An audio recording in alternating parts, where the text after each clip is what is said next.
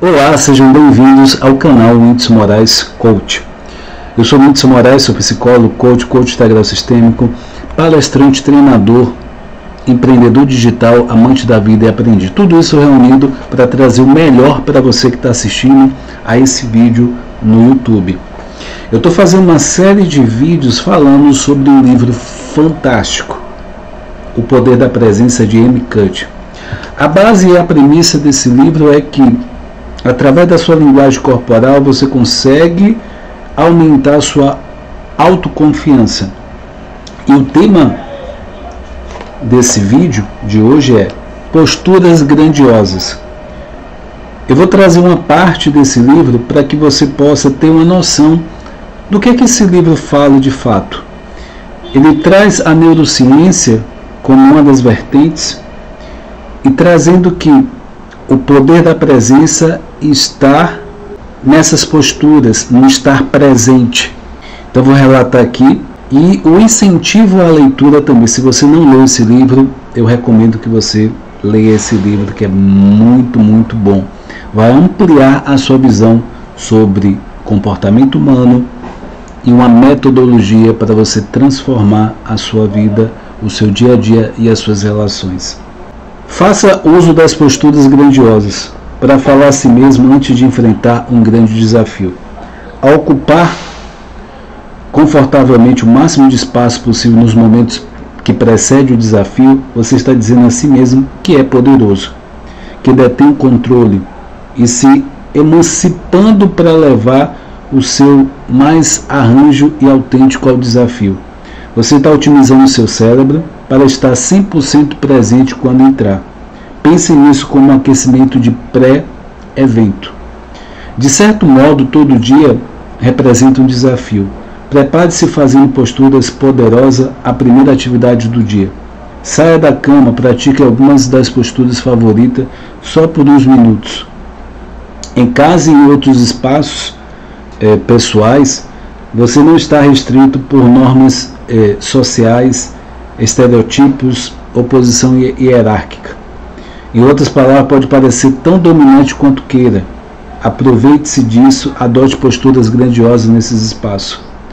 Na medida do possível, aproveite o máximo a privacidade em espaços públicos. Adote posturas no elevador, na cabine do banheiro, posturas grandiosas nesses espaços. Na medida do possível, aproveite o máximo essa privacidade. Em sala de espera, não sente curvados sobre o celular. Fique de pé ou caminhe pelo ambiente. Caso não consiga adotar fisicamente uma postura, faça mentalmente, imagine-se na postura mais poderosa, expansiva, na qual consegue pensar. Seja um super-herói em uma bolha de pensamento.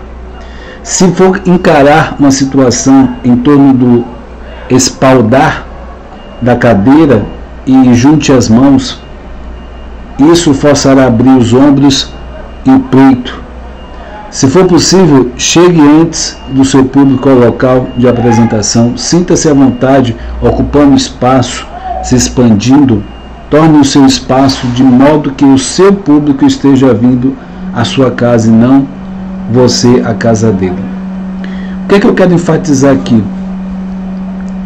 Você pode, de forma diária, implementar essas posturas grandiosas, desde o estufar o peito, levantar a cabeça, não andar com a cabeça baixa. Tem uma posição da Mulher Maravilha que você segura na sua cintura e você olha para cima. Ao caminhar, o peito aberto, ombros para trás, olhando para o horizonte e andando, naquela marcha que seria o que?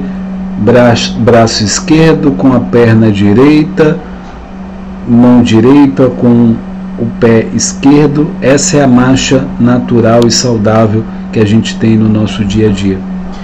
Quando você se sentar, expanda, procure ocupar o espaço. Quando você sentar, abra os braços, às vezes a forma, o formato da perna, seja sempre expansivo, não se encolha no seu corpo.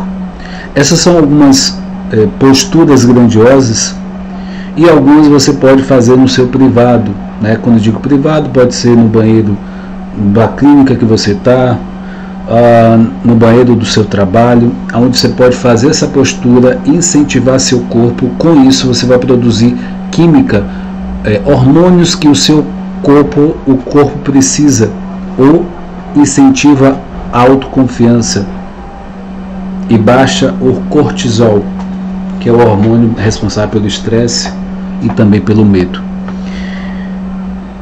O que eu quero deixar aqui enfatizado nesse vídeo?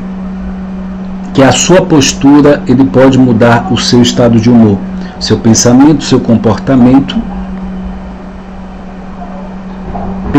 sentimento e comportamento. Isso é neurociência em ação. Quando se você não assistiu, se você não leu esse livro, O Poder da Presença, leia, você vai entender o que eu estou falando. Eu quero deixar como introdução desse livro que você realmente possa ter esse novo horizonte para técnicas, posturas, para você desenvolver pela linguagem corporal essas posturas mais positivas e de confiança. Eu espero que tenha feito sentido esse vídeo para você. Eu já vou pedir para você que é novo aqui, se inscreva nesse canal, compartilhe, comente e seja muito bem-vindo, que a gente possa seguir nessa jornada com o autoconhecimento. O autoconhecimento é libertador e as posturas grandiosas vão te libertar e te dar mais confiança. Fica com Deus. Até a próxima. Tchau, tchau.